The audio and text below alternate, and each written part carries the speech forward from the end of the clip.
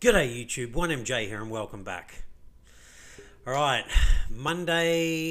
Tuesday. I've got the days confused. Tuesday evening here in Australia and the market is up ever so slightly again. 2.19 trillion, so just under 2.2 trillion, which is nice. Bitcoin dominance rose just a little bit, 42%. A little bit of volume there, which is nice. Bitcoin just sitting under that kind of, 49,500 at the moment. It's peaked its nose over 50,000 on some exchanges, but not quite got there. And I mean, look at the gas prices go. That is people starting to, start to cash in their USDC and, whatever it is, their stable coins on the side, most likely, and starting to get into, well, Bitcoin in a big way as well, 42% of the market, and also jumping into the altcoins. So people are getting excited. But look, this market, if it goes red tomorrow, it can change very, very quickly. People are quite fickle in this space. And look, that's generally the new people. It's not the people who've been here for a while. They generally know what to do. But the new people come in, and if they see Bitcoin, drop only a couple of $100, they think that's it. And then they panic and get out. And if they're selling at a loss, that's generally just a loss that they'll accept. So hopefully, since you're here and watching this video, you're not one of those people who panics so easily and has done a little bit of research before jumping into this space. I mean, if you've been watching my channel for a while, I'm a massive crypto fan. I have been for quite some time. I got a little bit disenfranchised because I got in late in the 2017 bull run. That was amazing, but then the bear market after that just crushed me. I, hadn't done a lot of research before that, and that was, my learning curve. But I got back into crypto in sort of late 2019, just small bits here and there, and then definitely when we had the crash of everything in March 2020, I jumped in with basically all the spare cash that I had after that, and have been DCAing ever since. All right, anyway, moving on. That's my story in a little bit of a wrap up. But look, things are looking good, and again, the market is up, so things are generally up 2.6% overall. And so you're going to see some green. But look, there's some things that are going to be in the red there. And you can see, look, Terra Luna down the bottom there lost a little bit. But what's done the best in the last 24 hours in the top 100? All right, Shiba Inu, 50%. Good Lord, what is going on there? I mean, again, I'm just not getting into these meme coins. But hey, that could be the start of something crazy like Shiba Inu did earlier. We'll have to wait and see. Good on those people who are in Shiba Inu for those gains. But yeah, I'm just not doing it. Clayton, 16%. Icon, 14%. ICP, up 11%. Flow, 10%. I mean, look, even Doge had a 10% rise. Stacks, VET, you name it. There's a number of coins that have had quite a nice gain. Right, what about losses though? In the top 100, what hasn't done as well? Well, there we can see Perp has a bit of a pullback, but these are small pullbacks. Axie Infinity, they've gone up like 130% in the last 7 days, so in the last week. So probably expected a bit of a pullback. Again, DYDX has been pumping for a while. A little bit of a pullback. As we saw, Terra Luna, Synthetics, bit of a pullback. Avalanche. Look, the pullbacks are small. Solana, and I'm going to talk about Solana very shortly. But again, 1%, that's hardly anything. So the gains, not too bad. Losses, very, very minimal, which is good. But again, we got to go to the Bitcoin chart and see where we are at. Now, as I said yesterday, this was just, the Bitcoin was just poking its head around that kind of 48,500, and we needed to see it break. And it did, and it closed above, and now we are on to the next one. Again, the market hasn't started over there. It's not even 8 o'clock in the morning stateside time yet, so we've got to wait and see. Now, what I did do, because we broke over and it was a nice clean sort of break and it wasn't just a wick and then we come straight back down. That's not to say this can't turn and come straight back down, but we are now sitting right on the bottom of this trend line. And again, it's this channel that we've been in for a really long time.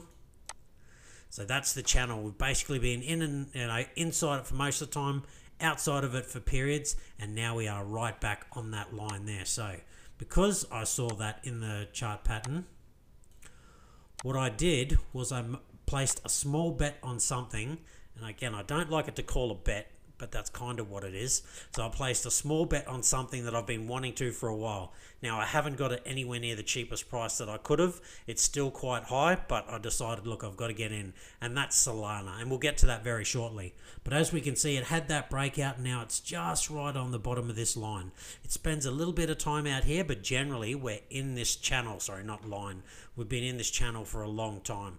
Again, sometimes to the upside, on very rare occasions to the outside. It feels like we've been in, some down markets for a long time, but really, this is just consolidation with that upwards channel. Broke out for a little bit, and now we're hoping that we're going to go back in. Now, I've only got a very, very small position in Solana, and I'm really just kind of testing the waters to see where it goes. Because it's pumped so hard, I just couldn't throw tons into it, but I do have a few dollars I can put in. I've got my money generally sitting on the side to see, again, if this rolls over. If it rolls over and then Solana gets, absolutely smashed, not saying that is what's going to happen. I never offer financial advice for a start. It's always just my personal opinion. Then I won't have lost too much money. But if Solana does really well, I could turn a very small amount of money into a reasonable amount of money. So that's my hope. So at the moment, Bitcoin looking nice. Again, waiting to see. Wouldn't surprise me if this does roll over and come back and use this as support. But that doesn't mean it has to, but I'm just saying that wouldn't surprise me if that's what it does. I thought that could happen here when it broke out to come back and retest it. Didn't do it, so things are looking nice. But again, this is really going to be the key for me. If we can get above that kind of $52,500, well, 52,000 sort of 800, let's say, we'll round it up. If we can get over that with a good clean break, I then become very, very bullish, and I am pretty much 100% certain we are, again, what I would say confirmed back in a bull market, but really to be confirmed, we have to break that new all-time high. But I think if we get above this, it's a very good indication, but really this will kind of be the key here, around about that kind of $58,000, $59,000 mark. We can see we got plenty of kind of sort of support / resistance there, so I really think that around about here is going to be the key. Once we get through that, there's really no reason for us to not then bust through that kind of $64,000 level. I think things will probably start to move reasonably quick after that. But again, maybe not. Maybe it's just going to be a slow burn for us to get back up here. That's, no one really knows. I get the feeling like things are heating up, but that's not to say that we're just going to do these kind of parabolic moves all the way. Could do. Just not sure that's going to happen. All right, moving on. Solana. Again, here's why I got into Solana. I brought this to you the other day. Here's the average price since it really started to take off. It came out, dipped down. I mean, God, imagine buying it for like $1.30 right now. Would have been an absolute great buy. But anyway, and look, I mean, it went even lower. Imagine it getting for $1.17. Let's just basically say $1. What an absolute move. But here it is. You run this line through the middle with the most amount of sort of touch points. Again, through here, through there, through here. And you can even move this down a little bit so it comes through here a little bit more. Just thereabouts. What this says to me, so again, if you really want to move this line, you can move it down into around about there and say it's just a little bit oversold, but for me, I like to put it through there, and it's roughly almost on the money. It is at its fair price at the moment. Again, this isn't anything sort of solid and guaranteed. It's just taking a bit of a look. So against the dollar, it at least appears to be at fair value. So I don't mind buying things at fair value, or preferably undervalued. Again, I wish I had been buying back here, and I wish I had been buying back here, but such is life. But it looks like it's about fair value. What do we know that it does when things start to fire up? It generally gets quite over its fair value. So I'm hoping that I'm getting in at a good time, and it's going to start doing that. But as I said before, if it doesn't, and it starts to, as they say, kind of, poo the bed, shit the bed is the word, and it starts to go down, well, I haven't lost too much money at all. But again, it's that whole risk to reward. All right, I put some money into Solana. If it goes down, I don't lose too much. But if it goes up, maybe I make I didn't put enough in that I'm going to become a millionaire or anything like that, but I might be able to turn, a couple of $100 into a few $1,000s, like maybe, sort of, double digit, thousands of dollars. Who knows? I'm not quite sure about that. I think that might be pushing it, but you never know. We'll wait and see. All right, now it's not just that. So it looks good against the dollar. Have a look at it against Ethereum. I showed this the other day. It was basically in this pennant, and I said I reckon it'll break out to the upside, and it did. Now, don't get me wrong, could roll over and again poop the bed. As I said before, that's always a possibility, but hence why I haven't thrown too much into something that's pumped so hard. But I get the feeling like it's had a big pump, it's come back and consolidated, and may well start to do some more big pumps. And if that happens, then awesome, congratulations to me. And if not, again, too bad, so sad. That's the way it goes. That's part of investing, you know. Unless you're getting in at the absolute bottom of the bear market, it always becomes a little bit riskier after that, and you start to reduce the amount of gains you can make. The biggest gains will come when you get into something that's still a good project, but everyone has basically given up on the entire market. Not that project so much, but even that way. But when someone's not touching a good project and they're all just done with it, and then it starts to fire up again, that's where the biggest gains from. So the dollar looks good. Ethereum, you know, I wasn't sure, but I thought, oh, if this breaks to the upside, and it did, bit of a pullback, but that doesn't mean it can't fire up. Let's go to Bitcoin. Almost exactly the same. It's eerie how similar they are. Started to range and boom, broke to the upside. And I think, again, it could travel sideways for a while. If Ethereum and Bitcoin get on, you know, a bit of a run and Solana doesn't, then it might go sideways, even fall down a little bit. Remembering this is not against the dollar, this is against Ethereum and Bitcoin, so it could lose a little bit, and maybe again we come back down to here. But eventually I think Solana will have its next moment in the sun. If it's not already sort of starting to do it, we'll have to wait and see, and start to fire up. So that's the reasons I got myself a small position in Solana. And look, if Solana kind of stays where it is for a while, then I'll continue to layer in a few dollars here and there. But that's only based on Bitcoin sort of continuing to go up. If Bitcoin's not going up, then as I said, I'm only going to focus a little bit on Bitcoin, predominantly on stable coins though. But I had no position in Solana. I've regretted it for a long time. So I did put a couple of dollars into it. But again, literally only a couple of dollars. All right. Very interesting story. Bitcoin miners are making $40 million per day. 40 million. And the scary thing is, the reports out there is they're not really selling the Bitcoin. They're holding onto it. They're waiting for higher prices. So again, depending if you believe the reports and things like that, the miners are actually taking loans out from the bank to pay their bills as opposed to selling the Bitcoin. I'm not saying no Bitcoin is being sold, but very minimal amounts of Bitcoin is being sold. Pretty much everyone is holding on to Bitcoin, waiting for higher prices. Now, not quite everyone. There's still always going to be people that are kind of taking some profit off the table. Again, if you bought Bitcoin at, you know, you were lucky enough to get it at 4,000, as if you wouldn't start to be taking some profits. It doesn't mean you're taking a lot, but you have 10x your money. And then again, it starts to make its way up to 60, 80,000. Then you've 20 extra money. All right, maybe you're taking a little bit more. So there's always going to be somebody who's most likely taking a bit of profit because they're so far in the profit. But that doesn't mean it doesn't have a long way to go, particularly if the miners aren't selling at the moment. That's got to say something. Now, that's dependent on whether you believe that information or not. I tend to believe it from what I've seen, but I don't personally know any miners, so I can't be 100% on that. But they have seen an impressive increase of 488% since the halving. That's how much it's gone up. Their returns and things like that. The block rewards have increased by that. And $40 million per day. So you wonder why so much money is going into Bitcoin and Bitcoin mining and anything that's Bitcoin related. But yeah, I mean, $40 million per day. Don't get me wrong, it's expensive to be a Bitcoin miner.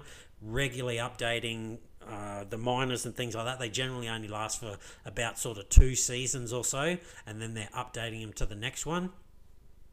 But hey, at $40 million a day, and that's likely to only go up from here. Hence, again, why the miners are actually borrowing, you know, normal money, US dollars or, you know, wherever they are, Canadian dollars, whatever it may be, to pay for their expenses to keep them going, but not really selling any Bitcoin. They are literally waiting for higher prices, i.e. probably, you know, $100,000, $200,000, something like that.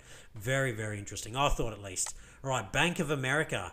They say Bitcoin is important and the crypto industry is now too large to ignore.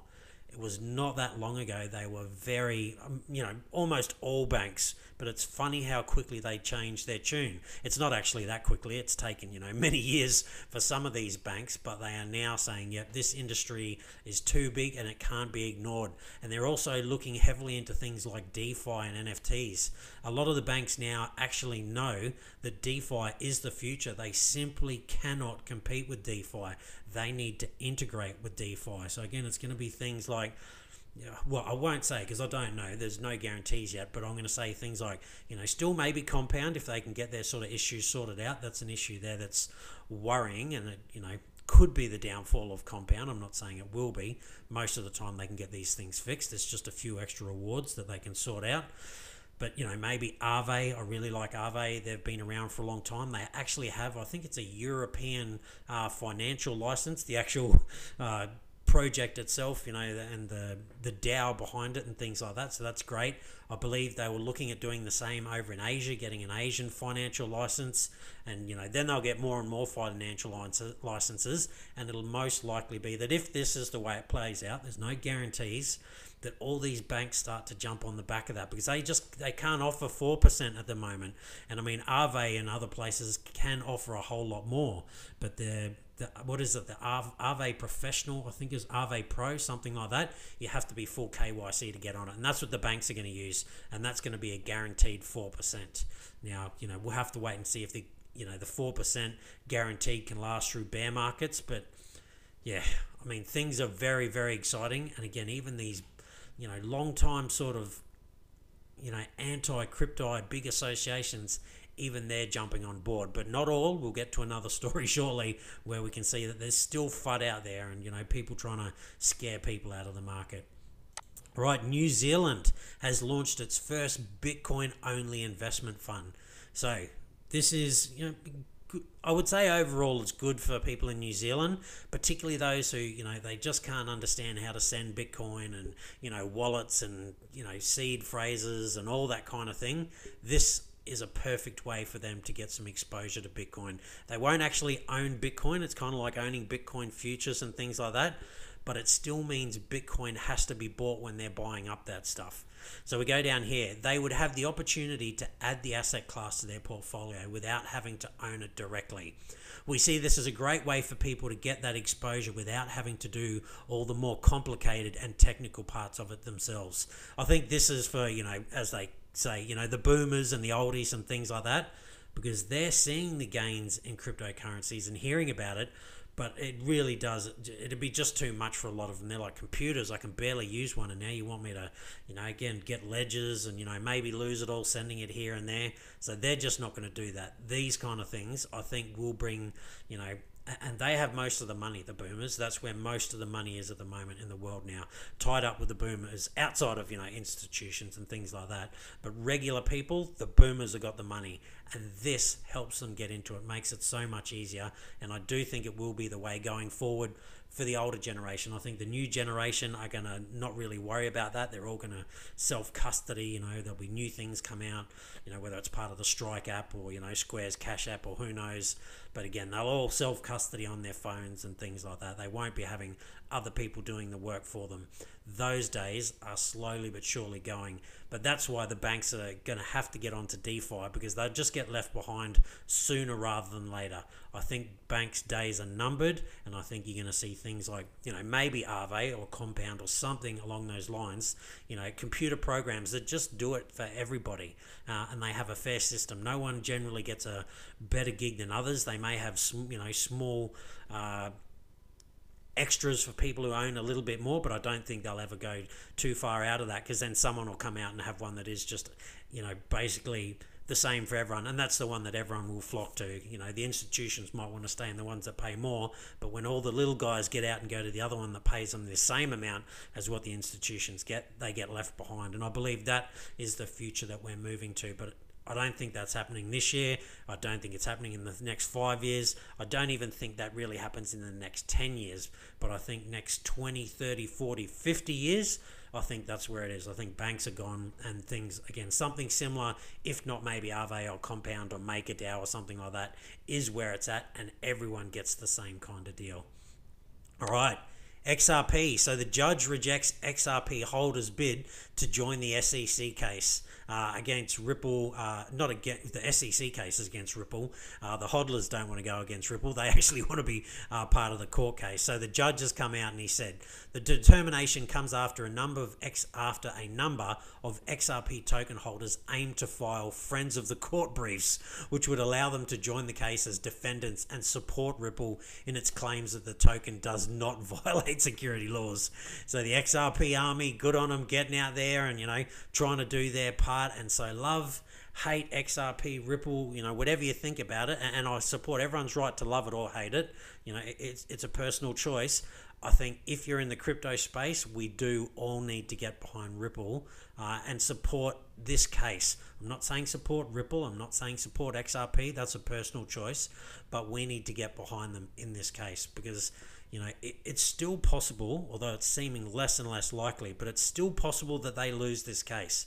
And if they do, it'd send shockwaves through the entire crypto industry. So don't just, there's a lot of talk about there. This is going to be settled any minute now. And, all these great things are going to happen. And I'm hopeful of that. And I'm leaning towards, I think that's going to happen as well.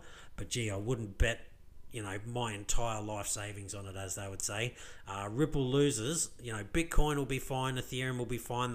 Don't get me wrong, they'll get absolutely hammered in price as everything goes down, but every other cryptocurrency outside of Ethereum and Bitcoin would then be in the firing line, and yeah, it'd be truly horrendous for the crypto industry. Wouldn't mean it's over and ended, but gee, people who are too heavy into certain alts would get absolutely flogged, and those who didn't have enough, Ethereum and Bitcoin they'd be hurting.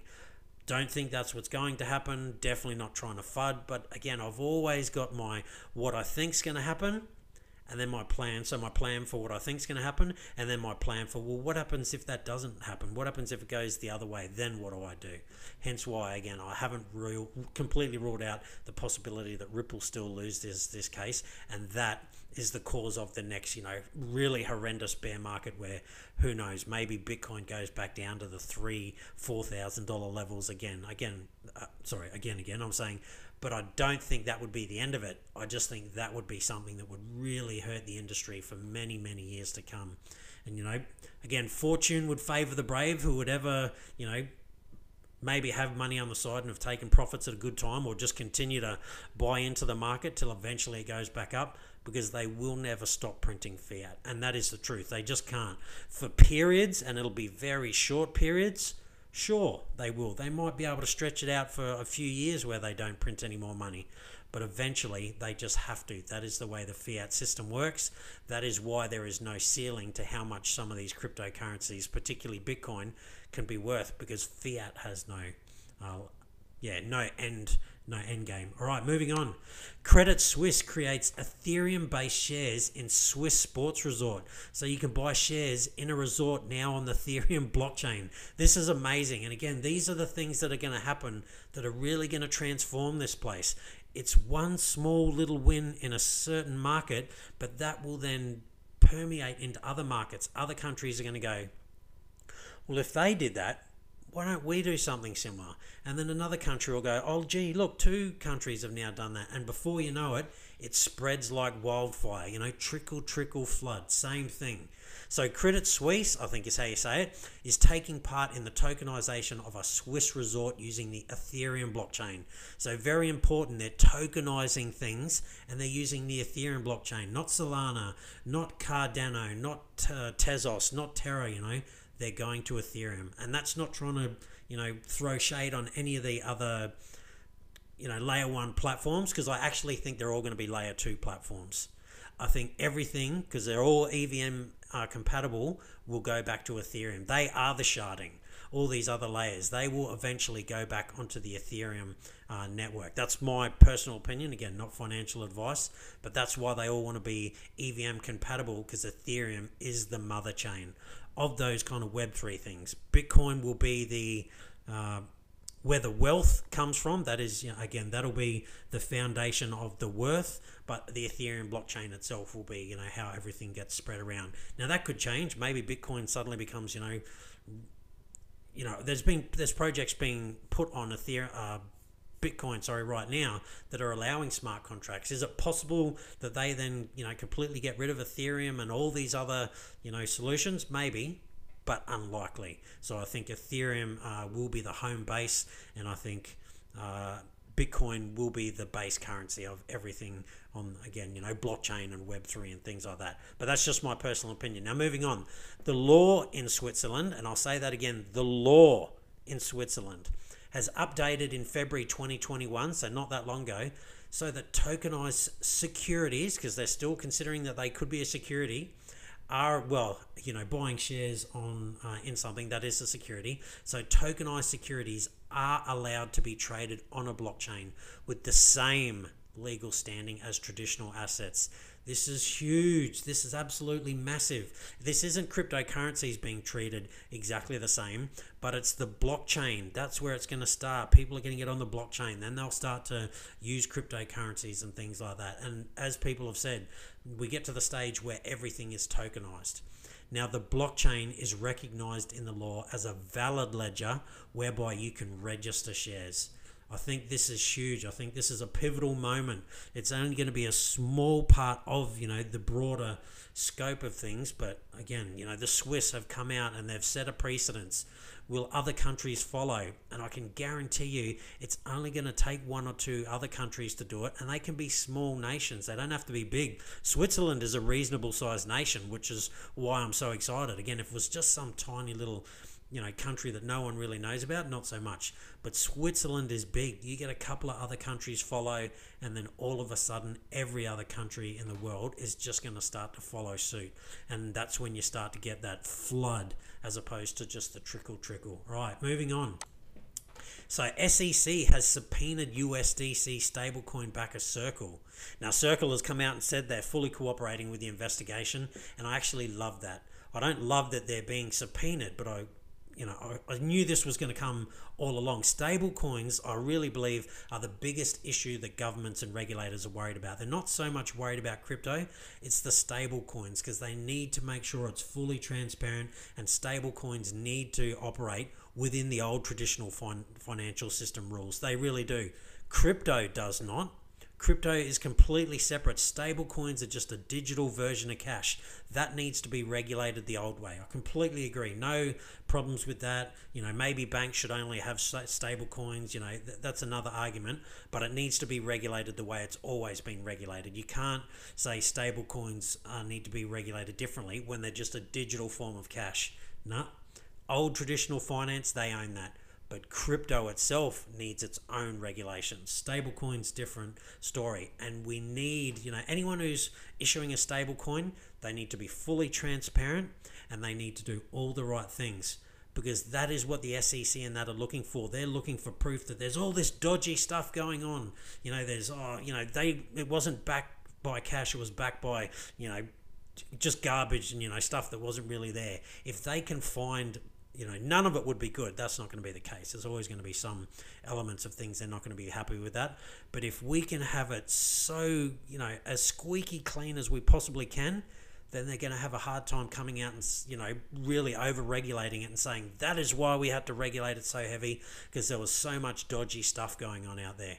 So all these stable coins, if they do the right thing, have it back properly, make themselves completely transparent, and again, I'm not talking about their cryptos, just their stable coins, abide by the old rules, then it makes it really, really hard for the SEC or the CFTC or FinCEN or anyone to come down hard on crypto, because all of a sudden there's not really any, again, there's always going to be some shady stuff, and we're going to get into that in the next one, which people like to fearmonger on.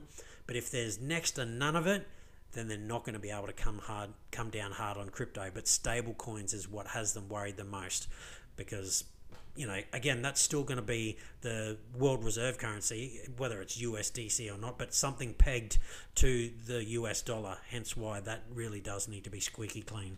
But here's what we're up against. JP Morgan, they're chopping and changing every day. The other day, he was coming out and saying it could 10x. He said he still wasn't getting into it, old Jamie Dimon, but here he is. JP Morgan CEO, Bitcoin has no intrinsic value and regulators will regulate the hell out of it. I go back to here. if the stablecoin thing turns out to be a massive sham and can't be trusted and all the rest of it, you're absolutely right, because that's their thing. A stablecoin is just a digital version of their thing, i.e. cash. If we can have it squeaky clean, then no, they won't come and regulate the hell out of it. They just won't be able to, because it will be right there. Now, here's what gets more interesting. He comes out and says, if people are using it for tax avoidance and sex trafficking and ransomware, it's going to be regulated, whether you like it or not. They've used cash for the same stuff. People have used cash to avoid paying tax. Sex trafficking was all cash, once upon a time. Well, I suppose I can't say that. People might have used gold and who knows, whatever. But this is all stuff that they were doing with cash. That it's actually harder to do it with cryptocurrency. So this is that fear-mongering where, he comes out and says, people are using crypto mainly for this. No. People are using crypto mainly because it's a better system. Are there a very small, minute bunch of the community that are using it for nefarious purposes? Absolutely, but nowhere near as much as what they have used cash. Crypto hasn't been around long enough for people to do that, and now they're seeing that it's actually quite hard because there is a public ledger there that openly shows what has happened to that cash. Now again, there's a few little bits and pieces there that can make it really hard for them to follow it, but generally they can follow it in the end. It's just trying to identify that last address and who's getting the funds from it. That's the hard part, but seeing where it's going, most of the time they can see where it's going quite easily. It's just then trying to identify who the owner of that last wallet is, again, that's cashing it out. That's the hard part, but that won't last forever. Eventually that will be sorted, and then all of this FUD, and that's what it is legitimate FUD, will be gone. And again, I reckon Jamie Dimon is just doing this to keep the price down because they're buying the crap out. We already know they are, whether they're buying Bitcoin or not. They're bringing out all sorts of crypto services, Bitcoin this and Ethereum that, you name it. They are 100% on board. They just left it too long, and so they will FUD the absolute crap out of it until they feel they've got the best position they can before they then start to come out with, this space has really cleaned itself up in the last couple of months to year or so. Just wait for it. That's what it's going to be. This place is clean, and now I think it's really mature and ready for mainstream adoption. That is literally what is going on here.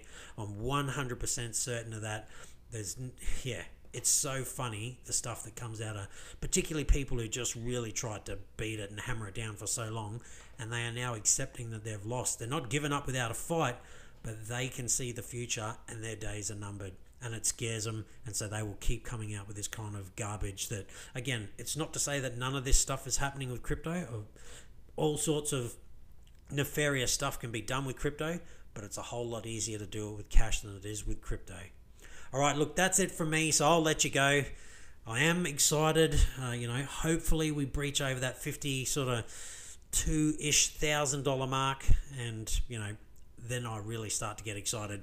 But again, I'm not going to be more excited until we are actually over that $64,000 mark with Bitcoin. When Bitcoin does that, I think it'll be very hard to say that, no, this was a bear market. I think that would really get people super excited, because it's one of those things. It's the way it is. People don't want to touch something until it's really starting to pump, you know what I mean? If it's looking a bit sketchy, oh no, I don't want to touch that, I wouldn't invest in that.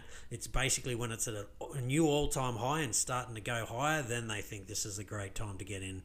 Sometimes you can be right, it's called a breakout trade, and people do that and it does work, but a lot of the time it gets more people wrecked than anything else. All right, stay safe, be kind to one another. Everybody should be on that gain train at the moment, and I'll see you next time.